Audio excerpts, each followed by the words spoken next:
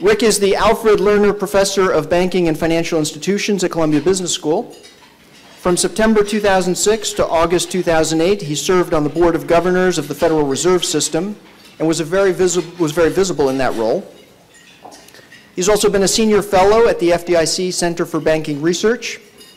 From 1994 to 1997, he was Executive Vice President and Director of Research at the Federal Reserve Bank of New York and an Associate Economist of the Federal Open Market Committee of the Federal Reserve System.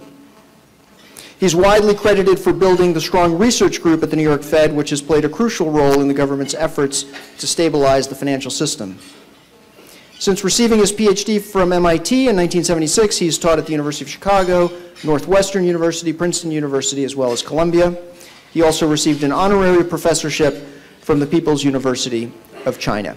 Please join me in welcoming Rick Mishkin. No, come on, Rick, come on up. Sorry, I just had to make one other announcement before I literally turn things over to Rick. Rick is going to speak for about half an hour.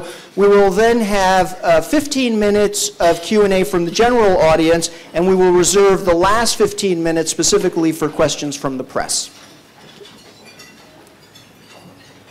Well, it's absolutely wonderful to be back at Columbia. It's good to be a professor.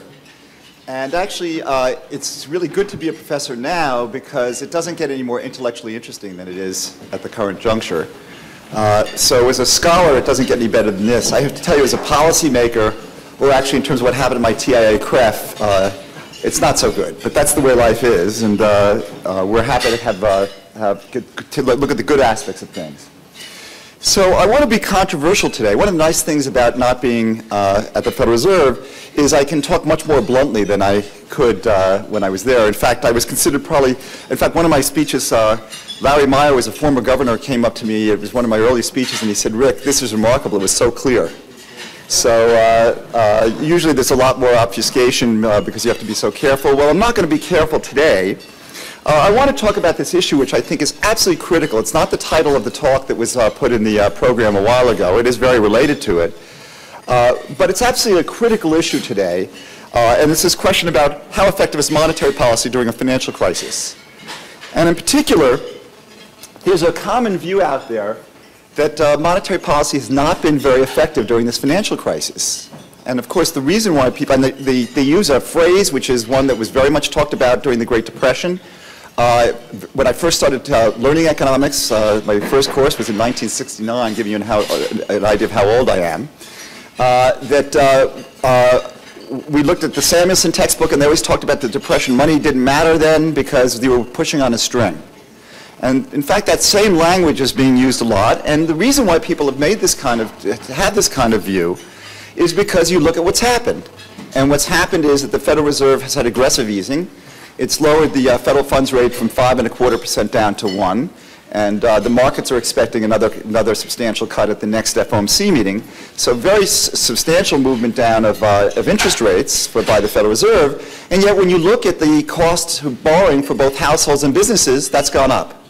And of course, the availability of credit has also been limited because lending standards have been tightening appreciably. So the view is monetary policy is just not working. And here's two quotes. One I consider to be much more problematic than the other. One is from Paul Krugman. That's not the problematic one. But as you see, he said, "We are already, however, well into the realm of what I call depression economics. By that I mean a state of affairs like that of the 1930s, in which the usual tools of monetary policy, above all, the Federal Reserve's ability to pump up the economy by cutting interest rates, have lost all traction. Monetary policy is ineffective." The one that's more troubling to me is one that was in actually the FOMC minutes of the last FOMC meeting, because it said, "Some members were concerned that the effectiveness of cuts in the target federal funds rate may have been diminished by the financial dislocations, suggesting that further policy action might have limited efficacy in promoting recovery in economic growth." So what I'm going to tell you is that these views are just plain wrong, and they're highly dangerous. So that's why I can be much blunter. I couldn't say those kind of things when I made speeches as Federal Reserve Governor, but I can now, and it's good to be a professor. And actually it's good because I usually don't have to wear a suit, but I put one on today just for you guys. But why is this view so dangerous? Well, there are two conclusions that come out of this view, which is one is, if it's not going to work, then why bother with monetary policy? It's not a tool that needs to be used in terms of dealing with financial crises. And the second is that using monetary policy to deal with the crisis actually has a cost. And the cost is that it can actually weaken the credibility of the central bank in terms of controlling inflation.